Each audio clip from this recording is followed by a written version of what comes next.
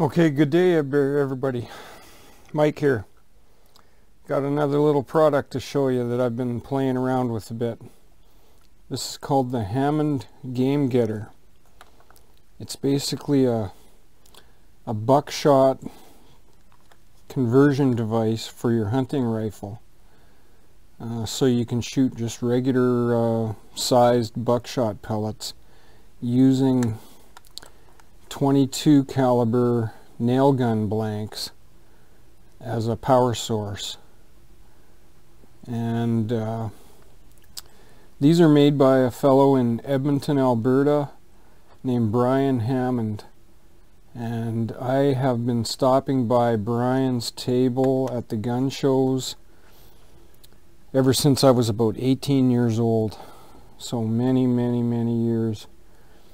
Anyway, this was always a product that really interested me because I wasn't interested in hand loading at the time.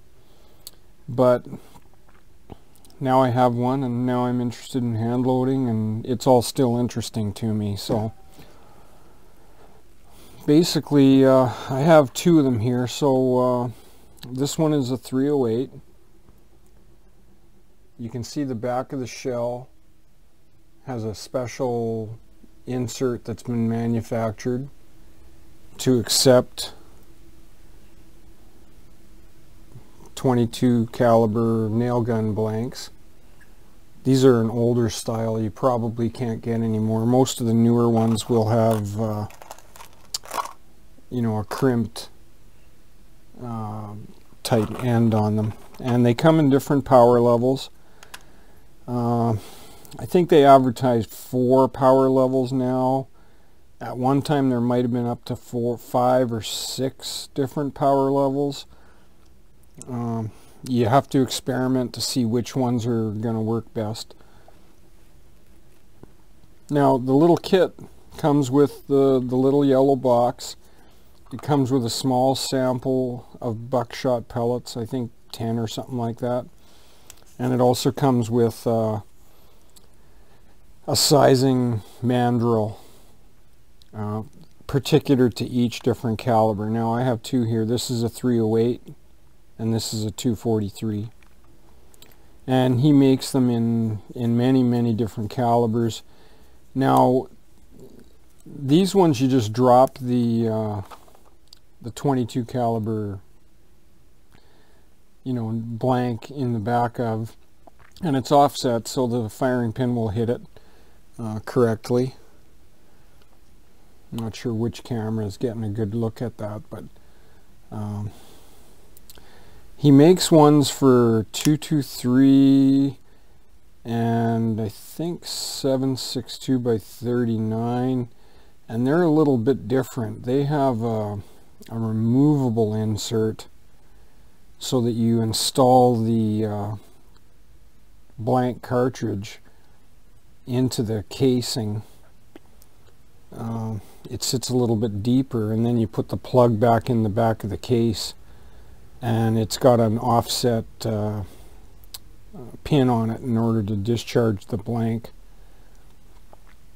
I haven't bothered to buy one of them yet, and I'm not sure if I will.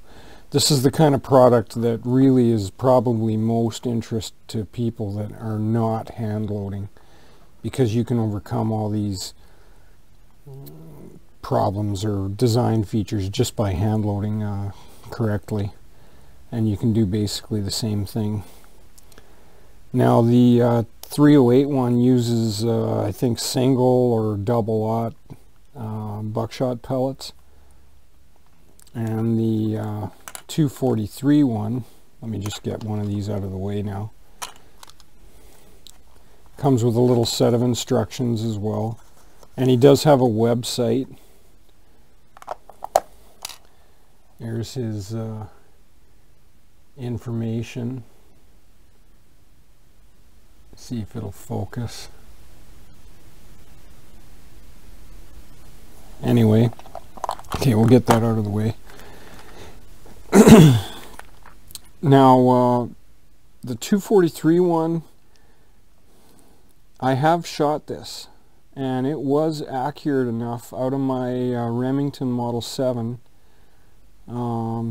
I think I shot it at about 25 yards, and it worked. It worked really very well.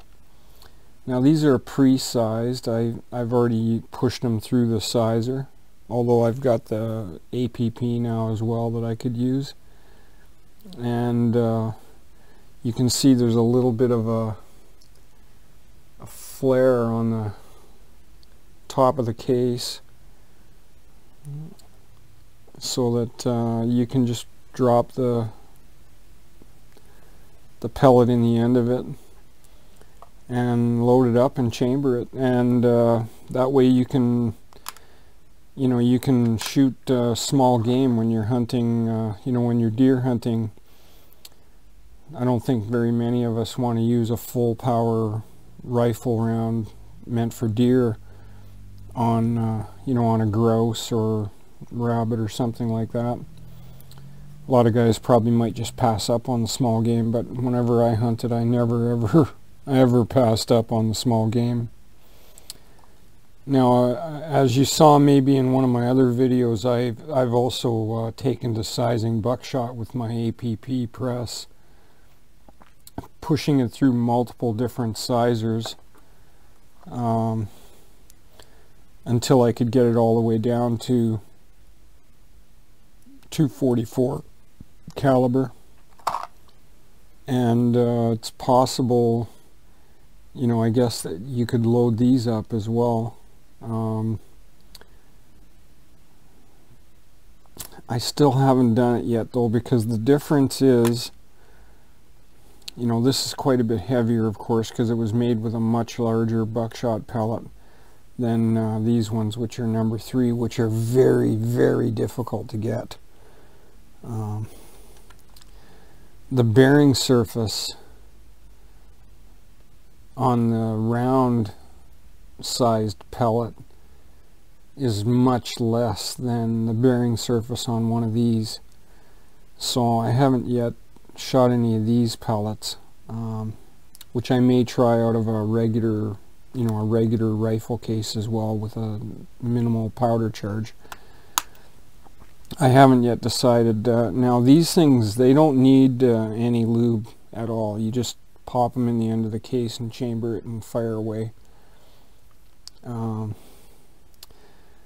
these ones, I think they might benefit from being lubricated, so I guess you could do that with Lee Alox or Alox. No doubt you could powder coat them. I have a can luring tool, and I kind of considered maybe putting 1 or 2 or 3 can lures on there to hold a little bit of lubricant. Last thing I want to do though is get one stuck in my barrel. I realize it's not a really big deal, but I'm just not into pounding pellets out of my barrel. So there's that option as well for projectiles, aside from the traditional sized buckshot. Now it does come with a pretty extensive instruction sheet.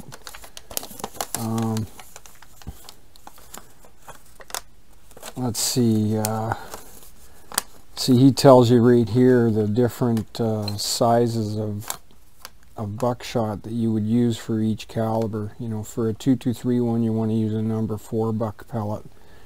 243, you want to use a number 3.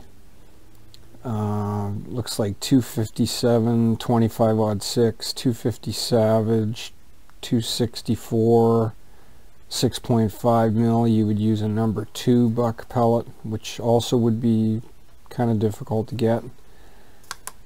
270, 7 mil, uses a number 1 buckshot pellet. 30 cal, 303, 8 millimeter, you can use a, looks like double aught, maybe a single aught for the smaller ones. And then he also starts giving round ball sizes for some of the larger calibers, like say a 358. you'd use a 375 round ball, and then you'd size that. Each kit does come with a sizer, and I'll be honest, I don't really remember what he charges for these kits. It's on his website. I don't remember. So he even gives you instructions, I think, on how to repair the case, you know, how to resize it and flare it appropriately so that you can continue to use it over a length of time. And you know what, there are at least 2 videos on YouTube that I've found of people testing these things. And if I can remember to, I'll put a link in the description of those 2 particular videos, and you can see. As far as velocity goes, the gray blanks, which are the ones that they're not really available these days that I can find. They're the lowest power. It looks like you know, in a 30-06 you're looking at 325 feet per second with the gray blank, and then 690 with the brown, 865 with the green, and then just under supersonic, around 1025 with the yellow. And I think it either mentions in here, or he told me at his table when I was talking to him, that they don't necessarily work best with the most powerful blank. You have to do some testing. Like I say, I have shot this one, and I got a more than acceptable, you know, group of, I don't know, maybe a 2-inch group. Now the one thing